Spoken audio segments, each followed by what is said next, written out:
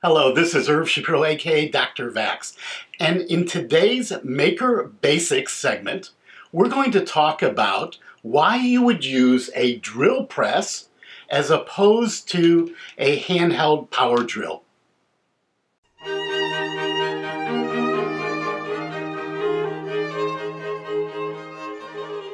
Okay, let's start thinking about the differences between a handheld drill and a drill press.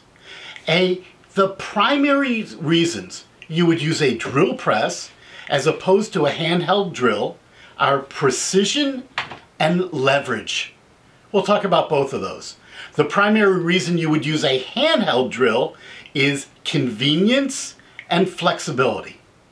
Okay, let's take a look at our Benchtop WEN drill press. Drill presses come in two types. This is a benchtop drill press. It's for light duty. It has a relatively small motor. Drill presses also come that sit on a stand on the floor where they can move a very long distance. The distance that this drill press can move from the top position to the bottom position is only about 2 inches. And the drill press table can only go down a few more. So if you're looking to drill in something that's very large, this may not be the drill press for you. I'm going to move this back up into position here. Every drill press has a chuck and a chuck key that is used to tighten or loosen the drill bit. Most drill presses have a place to store that. Every drill press has a lever that is used to lower the bit into the material. And it's that lever that gives you leverage. So this is a very large, or relatively large, about 1.5 inches Forstner bit. A Forstner bit drills a hole with a flat bottom. This is difficult to use on a handheld drill. It's possible, but it's difficult. In this case, it's very easy to use on a drill press. So if we turn this on, but first, before turning it on, we're going to take and clamp this down.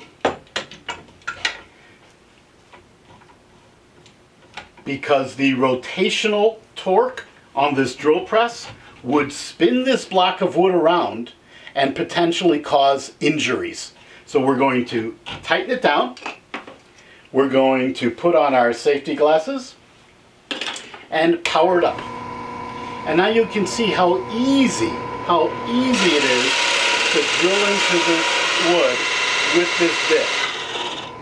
If this was a handheld bit, I'd be leaning over to drill into this wood. Very, very easy to use this to get a very, very precise and flat bottom hole in this block of wood. Most drill presses have the ability to change speeds. So in this particular case, there are 5 different speeds for different materials. When you're using a larger drill bit, you drill at a smaller speed. Otherwise, the material will start to burn. In certain types of materials, plastics, you want to drill in a smaller speed. And in metal, it depends on the type of metal and the type of bit. So a drill press is not an exotic piece of equipment.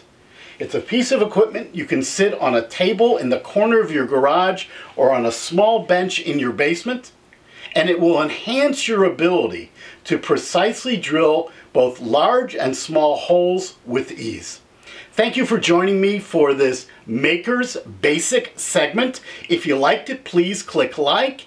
Please click subscribe to hear about additional Maker Basic segments where you can learn about the tools that makers use in order to create things from scratch. Thanks. Have a good day.